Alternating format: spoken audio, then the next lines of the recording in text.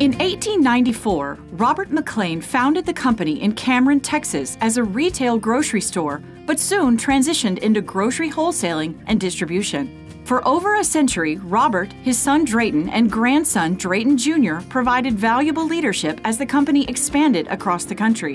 In 1990, McLane was purchased by Walmart, and by the time Drayton McLane Jr. left the company in 1993, annual sales had grown to over $4 billion.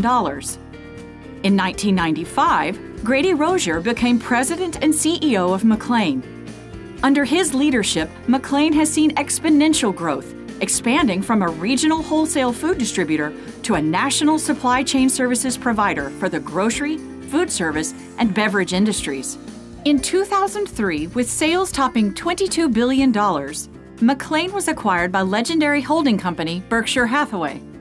Today, with more than $49 billion in annual sales, McLane is comprised of McLane Grocery Distribution, McLane Food Service Distribution, Empire Distributors, beer, wine, and spirits, and several other subsidiaries in the food and beverage industries.